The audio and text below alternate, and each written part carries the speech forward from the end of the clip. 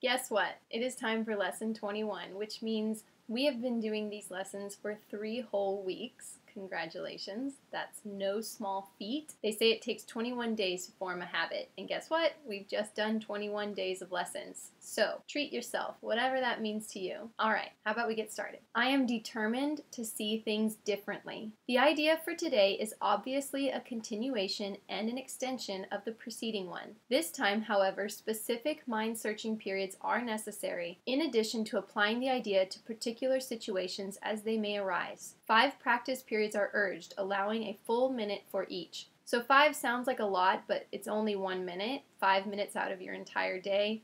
It's not too bad. Okay. In the practice periods, begin by repeating the idea to yourself. Then close your eyes and search your mind carefully for situations past, present, or anticipated that arouse anger in you. The anger may take the form of any reaction ranging from mild irritation to rage. So this is kind of like anything that brings you out of peace. No matter how tiny or how big the irritation or anger you feel, all of them matter despite their size. So go with whatever comes to mind. Okay. The degree of the emotion you experience does not matter. You will become increasingly aware that a slight twinge of annoyance is nothing but a veil drawn over intense fury. That's pretty huge. Think about people you know, or maybe yourself, who suppresses anger and they just kind of have that thing where they get upset about little things, but they're just a little annoyed. I've been there. I've done that. All of it counts. And that's not to overwhelm you thinking, gosh, there's like everything that I need to work on, but just to recognize that maybe you say, well, I don't get super angry. Okay, great. That's awesome. But also, if you get annoyed, irritated, anything in the spectrum of anger, irritation, fury, rage, those all matter. So don't gloss over this one. Try, therefore, not to let the little thoughts of anger escape you in the practice periods. Remember that you do not really recognize what arouses anger in you, and nothing that you believe in this connection means anything. You will probably be tempted to dwell more on some situations or persons than on others, on the fallacious grounds that they are more obvious. This is not so. It is merely an example of the belief that some forms of attack are more justified than others. Just sit on that sentence for a bit and think about it. Any thoughts come to mind?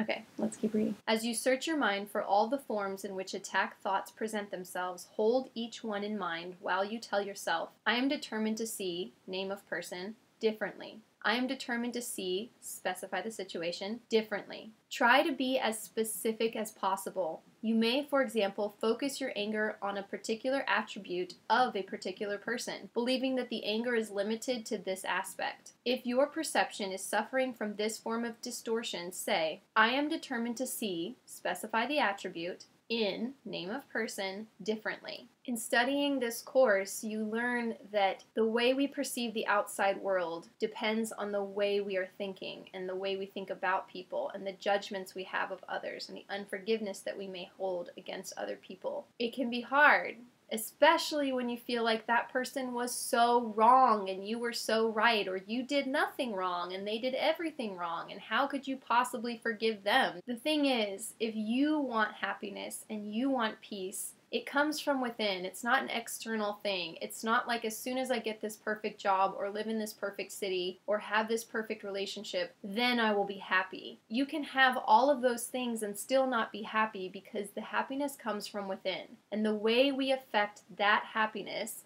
and actually create change is through our thoughts and our perceptions and our judgments and our forgiveness or lack thereof. Each lesson in this course is so purposeful and it is cumulative. So it's really important to go in order. This lesson gets down to the minutia of what annoys you. Look at it as an opportunity to get a little closer to happiness, get a little bit closer to that internal peace. And I don't know, for me right now, creating this video, Sunday is Easter. And what does Easter have? Easter egg hunts because Jesus laid eggs. No.